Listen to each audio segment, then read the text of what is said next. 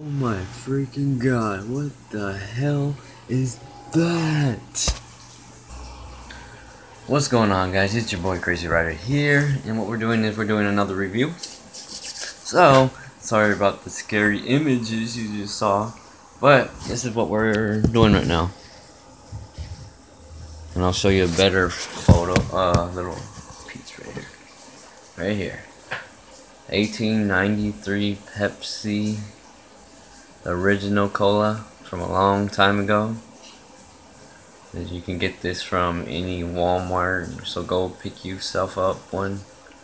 So it tells you right here, boldly blended cola made with cola nut extract, dark brown with malt flavor, a touch of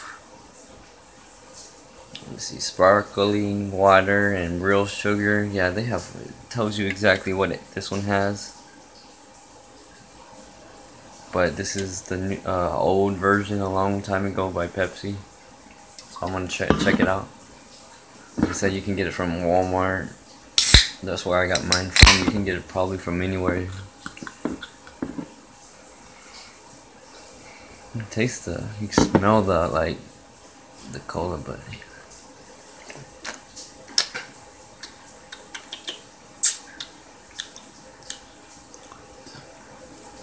so that's what the original Pepsi Cola tastes like.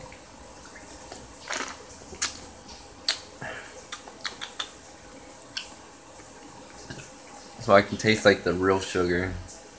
I think it's probably the cane.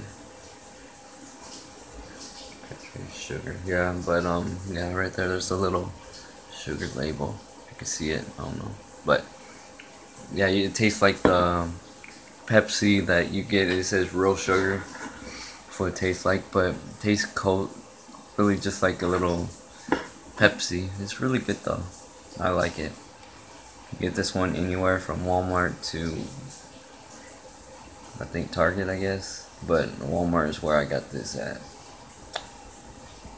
It's pretty good though. Shout out to Nikki Ryder, my woman, that got me this drink. Hopefully she watches it, but it's good though. It has 39 grams of sugar, but it's good to me. I like it. Recommend it. If you want to try it, go right ahead, because it just tastes like the real Pepsi with real sugar. It's good though. Anyway, Crazy Rider is out, and hopefully you guys enjoy your day. Peace.